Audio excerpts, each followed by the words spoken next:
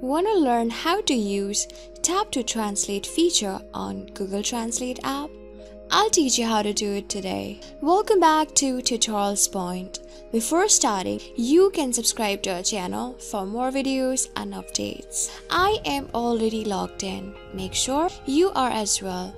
Now, tap on these three straight parallel lines on the top left corner. Tap on Settings. On the top, tap on Tap to Translate feature. You can see it is disabled right now. If you want to enable it, you can tap on the sliding icon next to Enable on the right. So when on, Tap to Translate runs in the background. I'll show you how it does.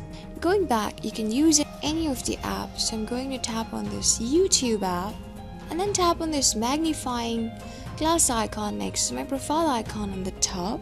Here I am going to write Hey Jude or any of the text that you like. You can just slide from the up and then tap on this Tap to Translate is on.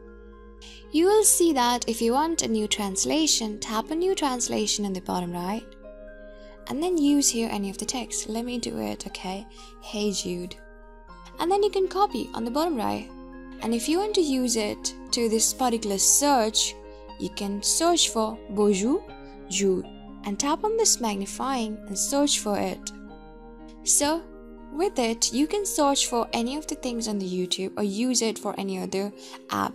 So basically, Tap to Translate feature help you to use the Google Translate in any of the app by just running it on the background. So this is how you do it. I hope this video was really helpful for you and I was able to help you. I am going to see you on the next video. Till then, keep calm, stay safe, and goodbye.